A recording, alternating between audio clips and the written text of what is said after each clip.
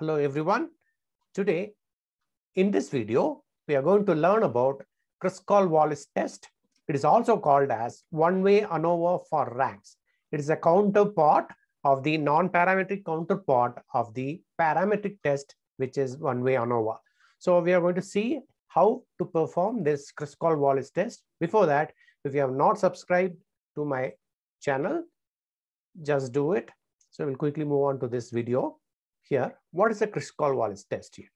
So it is a non-parametric alternative to one-way ANOVA. This is point number one you have to remember. Then it is a method to test whether the samples originate from the same distribution. Okay, so now I'm getting a sample from the same distribution or not. We are going to check it here. It is used to compare three or more groups on a dependent variable that is measured on at least an ordinal level. See, what is the meaning of this is there are three groups or three or more groups where we'll be having a dependent variable that is measured on at least an ordinal level. This particular variable should follow an order here. Okay, that's what is the thing you have to remember here. Okay, so now it is also called as one-way ANOVA on ranks. Okay, so now what is this? See, it is a hypothesis test where we test whether the mean ranks are same in every group. So group 1, group 2, group 3. So I am going to rank them. Okay, then I'm going to average it. I'm finding out whether the mean ranks are same in every group. Please note, whenever we go for a non-parametric test, we'll be comparing the medians here. Okay, so you have to remember. See, the hypothesis will be about the medians here. Okay. So now what is the hypothesis here? The population medians are same here. Okay, so median 1 equal to median 2 equal to median 3, etc. median k. For example, I can keep it like this. So what will be the alternative hypothesis here? The population medians are different. So this is a general hypothesis.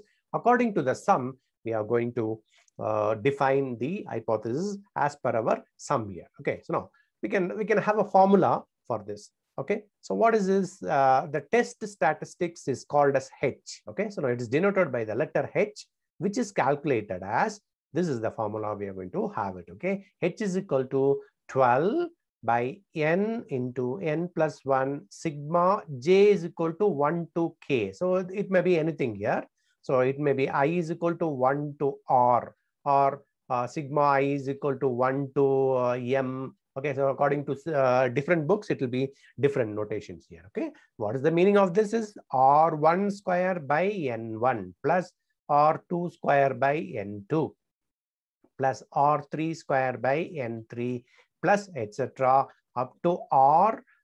See, for example, I'm having k variables here. I'm going to have up to k and nk the whole square. Up to this, I'm going to sum it. Okay, that's what is the meaning for this into 3n plus 1 is the formula. See, we are going to see what is the formula is saying about here is k is the number of comparison groups. Suppose if we are having three groups to compare, group 1, group 2, group 3, then my k value is 3 here. Okay, number of groups. Okay, now what is this nj? Sample size of a jth group. See, for example, in group 1, I am having 5 elements. Now n 1 will be 5. See, for example, you have to remember, see how many elements are there, right?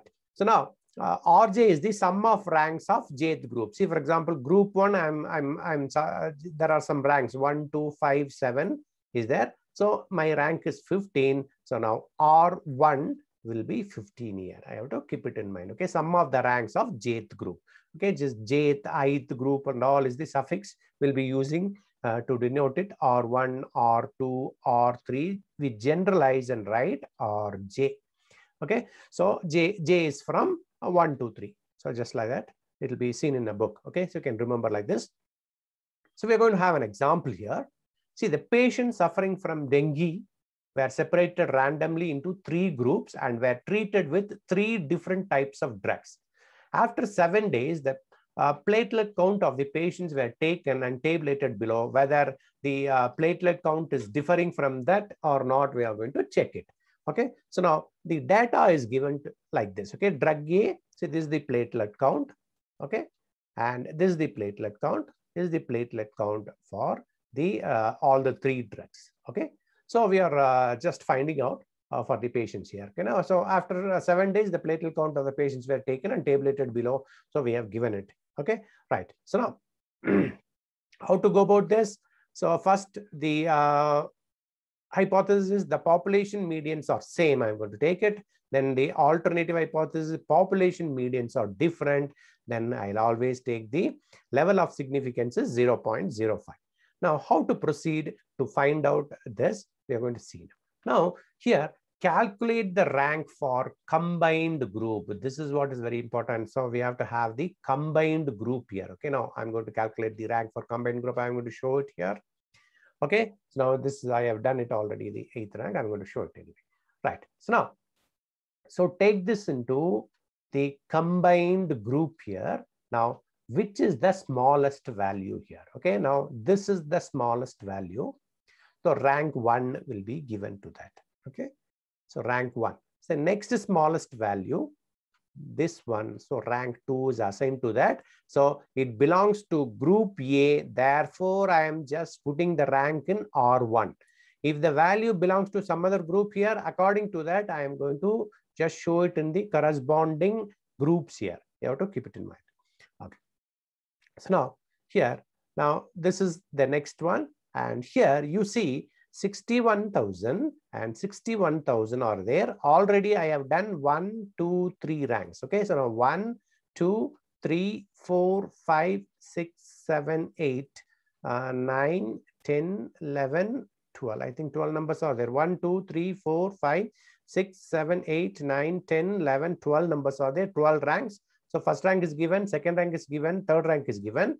Now 61,000 comes in 2 places. So 4 plus 5 divided by 2, that is 4.5 is the rank. Suppose you don't know how to find out the ranking procedure, we have done a video.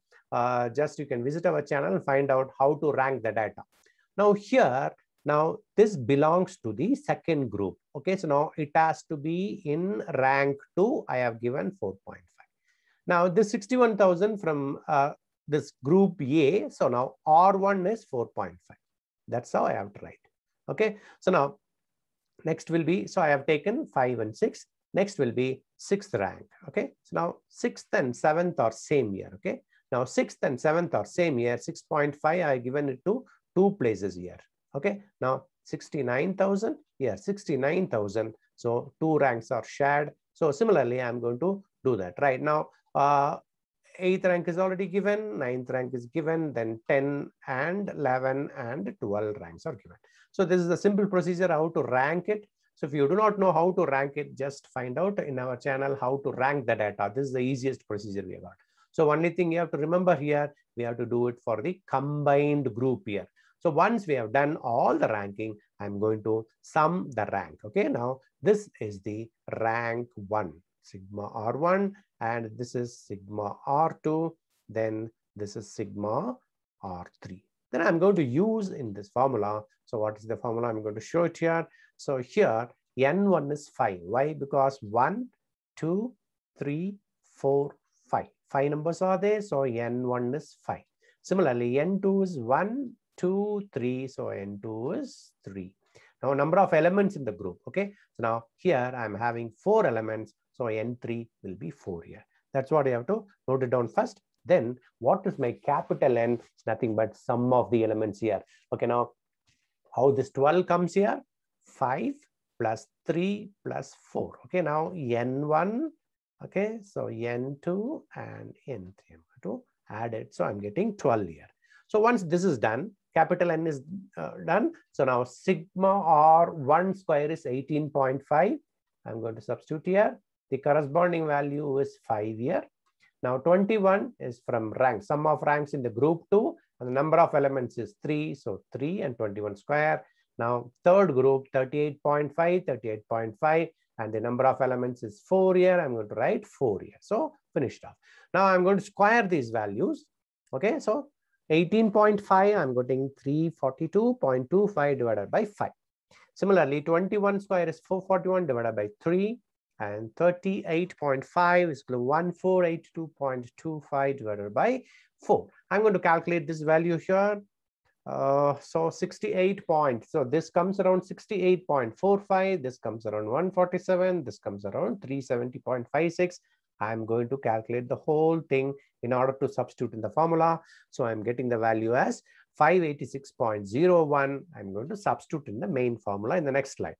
So once this is done, I'm going to use the calculation for h here. Okay, now h is equal to 12 by n into n plus 1. This I have already calculated at 3 into n plus 1. So this is what we are going to do it here. So now 12, this 12 as it is. N is also 12. Okay, now n plus 1 is 12 plus 1. So that will come around 13 here. Okay, we have to take it. So now this whole thing I have calculated previously, in the previous slide. I'm going to use it here. Now this 3 comes as it is. This n is 12, this 1. Okay, so now once you just substitute the values, we are going to calculate this. Okay, now this 12 get cancels.